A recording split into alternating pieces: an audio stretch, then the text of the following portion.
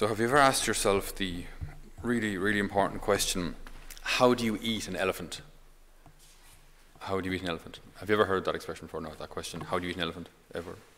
Sometimes people ask that question, it's kind of a way to kind of suggest an answer. How do you eat an elephant? One bite at a time. That's how you eat an elephant. Okay? How do you climb a mountain? One step at a time. If you have any of these things in one go, you'd say it's just impossible. You've got any hill, any slope that you may have been on recently, and you look up and you can barely see the top of it because it's snow-capped and it's immersed in this immense, dense fog, cloud thing. It's reaching out into space. I think it's absolutely impossible. Can't do it. But one step at a time, you get there. How do you eat an elephant? One bite at a time, preferably cooked, I guess. I don't know, I've never. But point being, in order to achieve good things, great things, seemingly impossible things, we do so by small steps, by small steps. And this is the same in so many ordinary things, so many terrestrial things, so many things of our life and our earth as well. In order to get fit, you have to, it's all regularity and consistency beats intensity anytime. If you want to get good at anything, 10 minutes playing guitar every day is much better than an hour a month. You know, if you've ever gotten lessons for any instrument and you only go along to the lesson but never practice beforehand, you'll never really get good. Whereas 10 minutes a day, every day, learning new things and trying new things, that's how you get good. Same with French or anything. You know, one intense hour a month won't change anything. Whereas 10 minutes, 20 minutes every day, you'll learn very quickly. So it's the same in the spiritual life. When we look at how to become saints, which ultimately is our call, how do we become saints? Well, how do you eat an elephant one bite at a time? How do you become a saint? Well, it's one decision at a time. It's one seemingly ordinary or innocuous situation at a time. And if I'm choosing the Lord in the ordinary things, the small things, the seemingly unimportant things, but I'm choosing Him step after step, day after day, I'm going to find myself veering more and more and more towards Him and veering less and less towards the world. I'm going to start finding myself ever more in the Lord's presence because I keep choosing Him. So if I keep choosing Him, I keep finding Him. That's what the essence of sanctity is going to be, conforming my life to the will of God. So when we think of Moses today now, we're going to be hearing readings from the book of Exodus now for the next 2 weeks and more. So Moses leads the people, he will be leading, we're going to hear in a couple of days' time, he's going to lead the people, his own people, the Hebrews, the Jews, out of slavery in Egypt. Now, as we'll be seeing, he has to do some fairly nonsensical things in the eyes of the world. He has to take some daily steps, and then there are some substantial steps, big steps to be taken. Like, imagine you're the slaves of the most powerful nation in the known world, whose leaders consider themselves gods, right? Pharaohs consider themselves divine. Okay, so now you, Moses, have to go to Pharaoh, who thinks he's God, and say, all your free labor out there, all of us who are building your monuments and roads and whatever else is being built out there, yeah, we need you to just let us go. And apparently Moses said also, he stuttered. So he says, I can't go to Pharaoh. So then the Lord said, okay, well, I'll appoint Aaron. Sorry.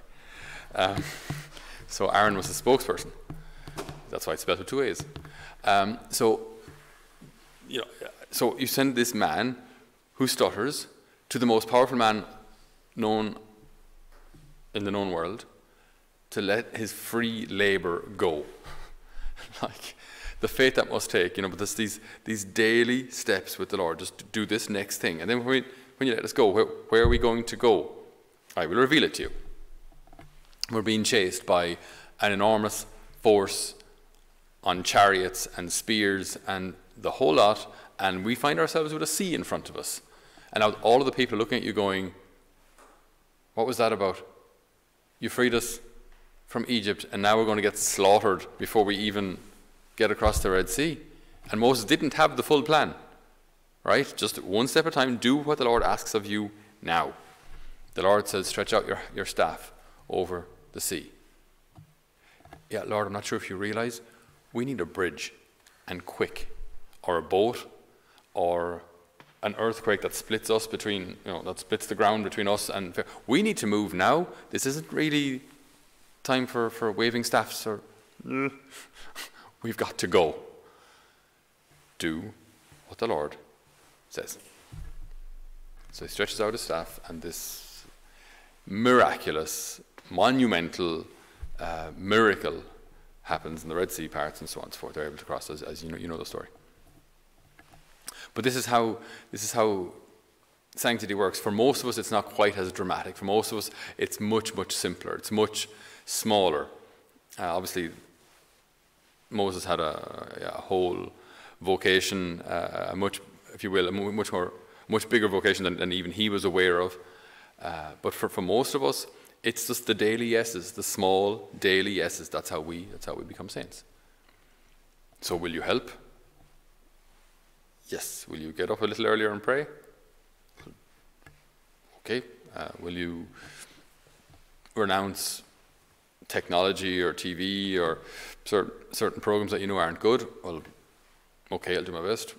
Will you keep in touch with good friends of prayer? And maybe, are there people in your life who lead you away from God? If so, are you going to renounce those friendships? Well, okay.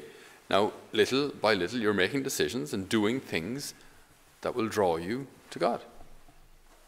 That's how we become saints. Daily decisions, the small daily decisions. Now, the good news and the bad news, the good news of that is it means you and I can become saints.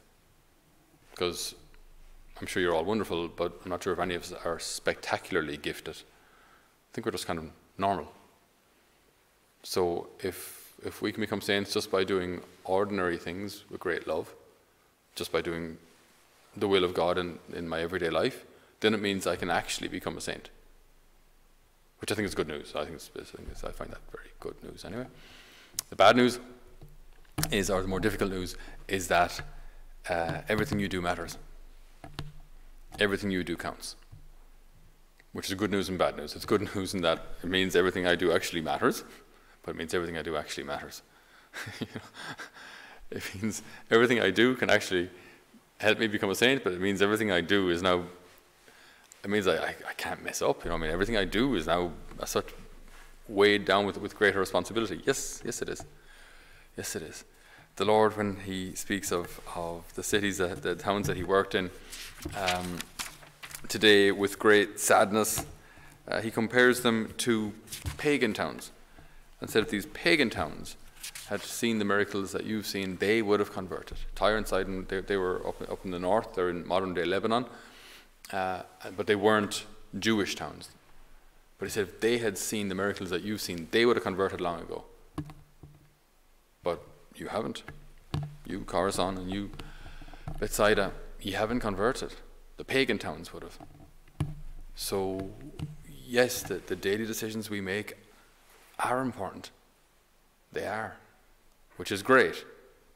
But it's also a responsibility. So we ask the Lord today to guide each of our steps, to guide each of these small, incremental movements towards heaven, towards your will, towards our ultimate happiness. And might we recognize the value and the importance of every single decision. How do we eat an elephant? How do you scale a mountain? How do you get to heaven? One step at a time. Amen.